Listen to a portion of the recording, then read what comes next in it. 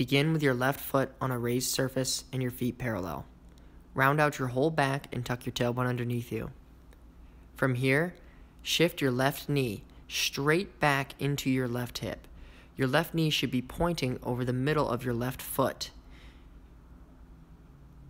From here, try to straighten your left knee while keeping your right knee flexed. You'll feel your right knee want to extend as well, but if you're able to extend your left knee without your right, you'll feel a stretch in the back of your left hip. Hold this stretch on for 4 to 5 slow breaths.